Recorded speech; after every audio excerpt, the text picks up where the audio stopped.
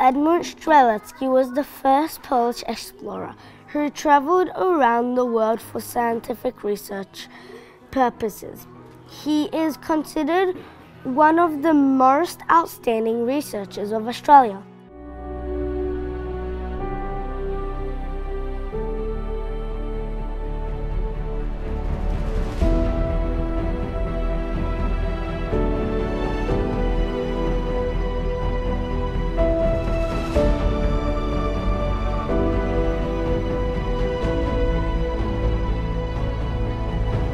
Strzelecki arrived in Sydney, Australia's largest city, in April 1839.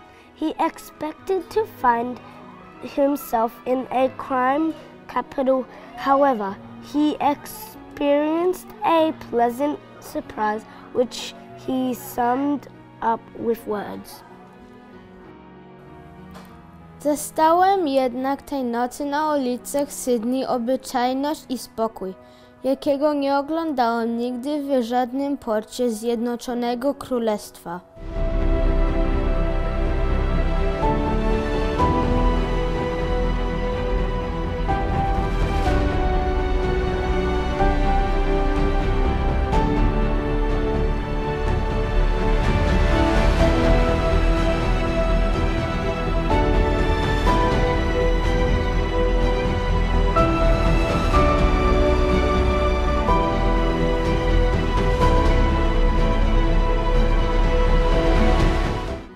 At the beginning of 19th century, on the map of Australia, there were still many white spots.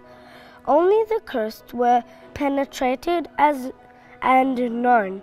Strzelecki was urged to undertake trips to the north, but he preferred to head south, considering the most urgent examination of then unknown section of the Great Dividing Range.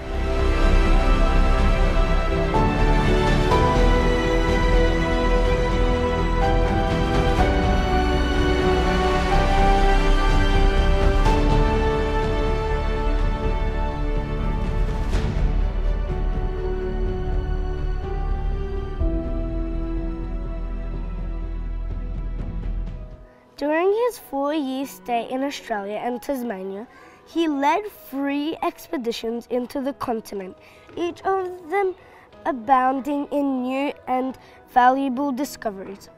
On his first trip into the Australian mainland, Strzelecki set off in July 1839. Its route led into the little-known Blue Mountains. The terrain was secluded and difficult to cross. In his diary, the researcher noted: Miałem do wyboru tylko jedną drogę, iść naprzód. Zdwoiłem przeto tempo marszu, wchodziłem do góry i schodziłem na dół. Wspinałem się i zjeżdżałem. Czołgałem się, aż znalazłem się w środku lasu z wysokimi i gęstymi paprociami, uginającymi się pod ciężarem padającego wciąż deszczu. Mój dalszy marsz przypominał raczej pływanie niż chód.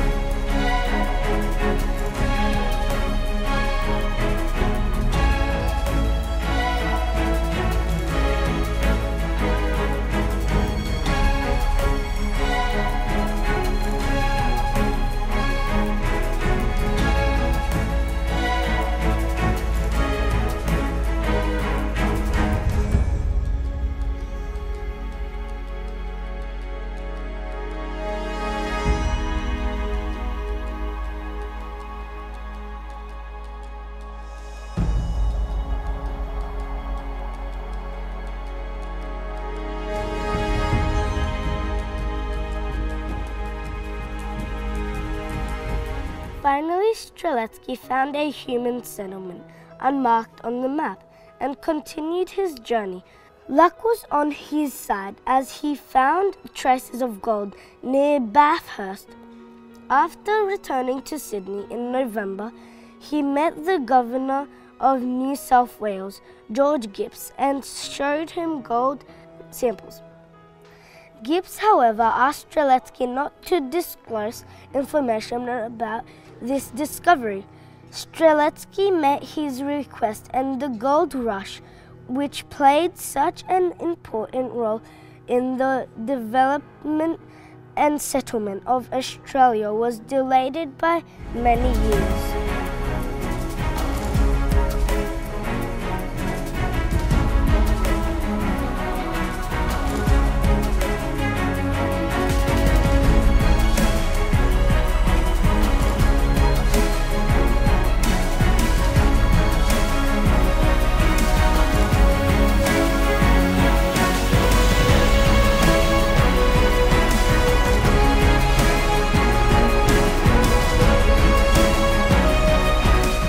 On February 15th, 1840, Strzelecki climbed the 2,228 meters peak, which turned out to be the highest mountain of Australia. A Polish researcher called it Mount Kościuszko. He described this moment in his diary from the expedition. Szczególny wygląd tego wierzchołka uderzył mnie tak silnie przez swe podobieństwo do kopca w Krakowie, usypanego na grobie bohatera narodowego Kościuszki, że choć w cudzym kraju, na cudzej ziemi, ale wśród ludu ceniącego wolność i jej obrońców, nie mogłem powstrzymać się od tego, żeby nie nadać temu szczytowi nazwy Góra Kościuszki.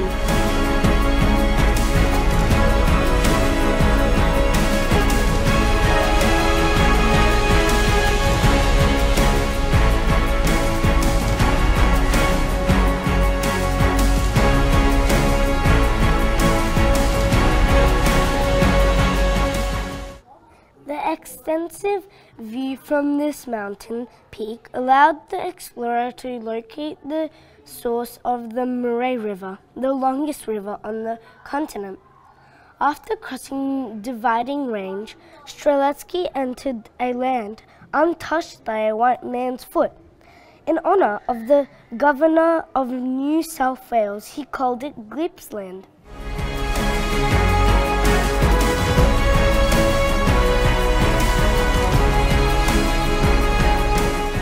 Gippsland, discovered by Strzelecki, also had a more dangerous face.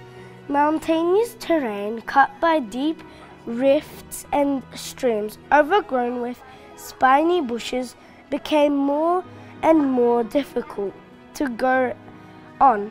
At the end of the expedition, there was no supplies and they ate meat of hunted animals, mainly koalas. That is how Strzelecki described this difficult stage of journey. Wkrótce konie wierzchowe i juczne osłabły i trzeba było je zostawić. Moi przyjaciele i nasi ludzie, spieszeni i zmuszeni do niesienia na plecach swoich rzeczy, po paru dniach zostali doprowadzeni prawie do ostatecznego wyczerpania. Wreszcie po tysiącznych niebezpieczeństwach, gdzie groziło mi, że ich utracę, spodobało się opatrzności, że ich doprowadziłem do Port Phillip.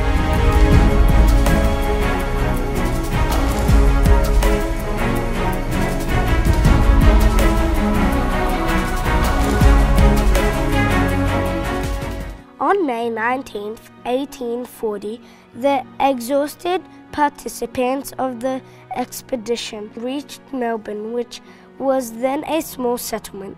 Strzelecki spent 41 days there preparing a detailed report on the expedition and a map of Gippsland.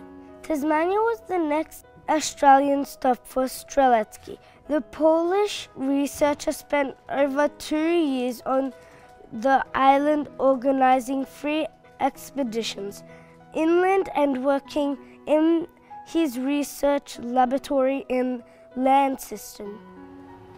After completing field tests in Tasmania, Strzelecki returned to Sydney, where he prepared a giant geological map of the areas he discovered.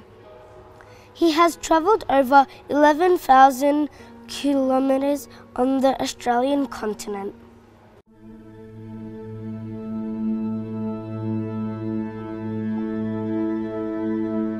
Paul Edmund Strzelecki left Australia on the 22nd of April, 1843, leaving Sydney on board the Anna Robertson, the sailing ship.